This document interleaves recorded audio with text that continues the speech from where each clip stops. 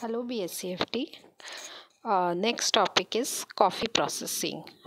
Now it is also a native of Brazil. Brazil is the largest producer of coffee in the world.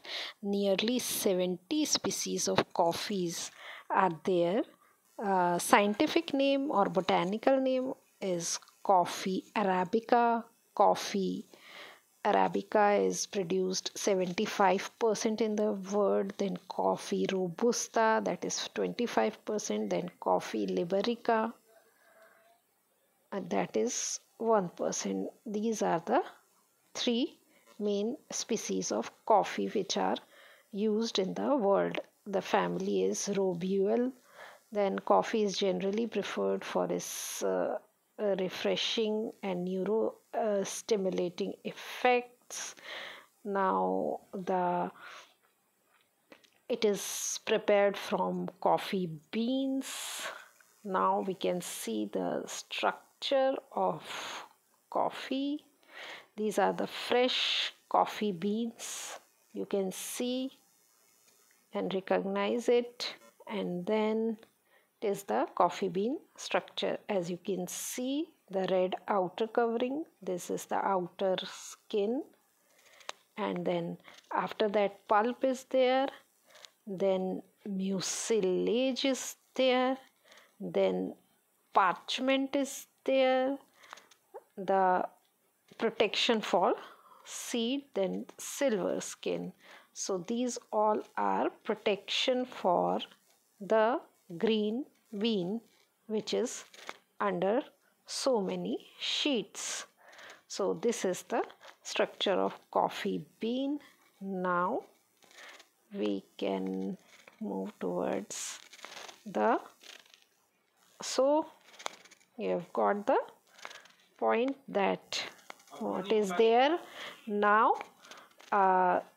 coffee beans are covered. You have seen the all of the parts of the coffee bean. Now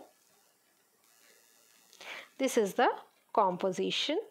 You can see the antioxidants properties, picoicinic acid, and other components are also there. It is the processing is carried out in two ways: wet processing and dry processing. So now the wet processing is superior to dry processed coffee. So now first is dry processing. First is harvesting, then drying. The harvested cherries contain 65% of moisture content.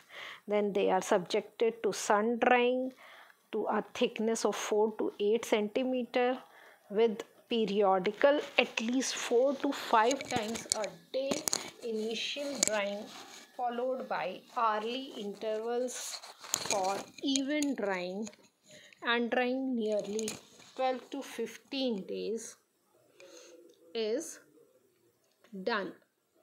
Now so then plastic sheets are comfortable for drying. Then moisture content is reduced up to 12%.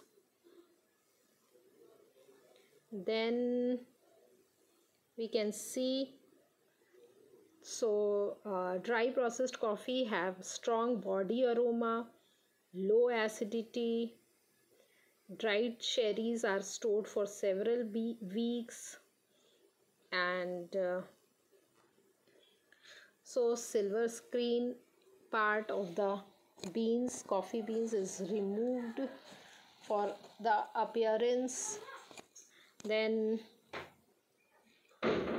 now wet process, then harvesting quality, because it is the commercial process. There should be a quality fruit should be harvested.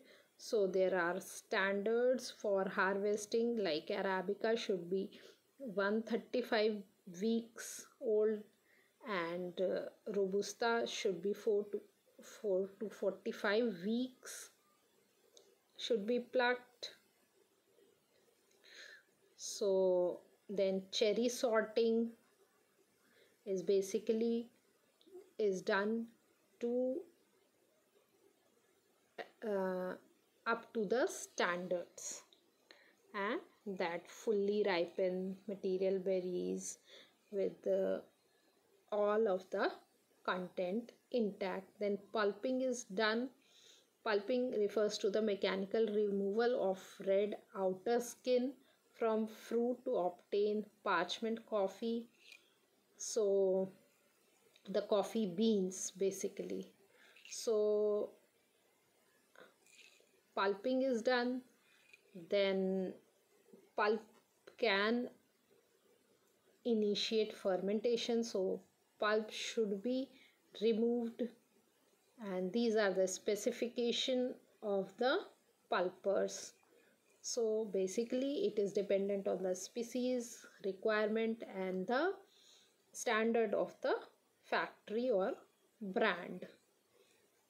So basically pulper we have studied so many times, so I am not explaining that. Then demucilaging. Mucilage part is wet, slippery and outer layer of bean. This layer is removed by fraction as beans nove against each other. This process is called demucilaging. Then after that fermentation is done.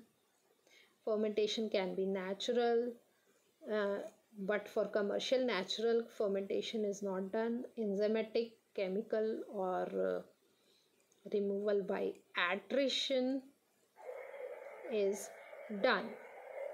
Now natural enzymes are there, fermentative enzymes are there. So basically fermentation leads to absorption of moisture by beans and thus result in mustiness in final produce. So enzymes details are there, chemical details are there, then removal of mucilage by attrition. Now you can see the picture and understand the process. This is the process, wet processing of.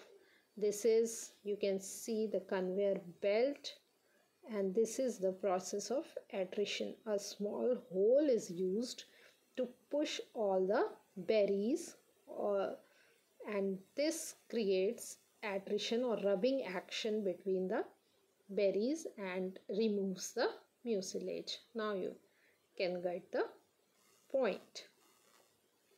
So these are the details for chemicals. So and bruising of beans, because beans are underneath, so bruising of, because we need beans intact, so bruising can be a defect. So removing of the outer layers should have precautions. So next to that, soaking is done, then cleaning is done. Basically all exercise is done to remove the outer part one by one and getting the beans, and this is the wet process. Then drying is done. So moisture content of wet processed coffee is 50 to 55% and it should be brought down to 10 to 12%. So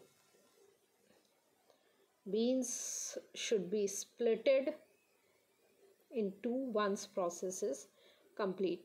Means it is the indication of completion of drying process that beans are split in two. So controlled drying is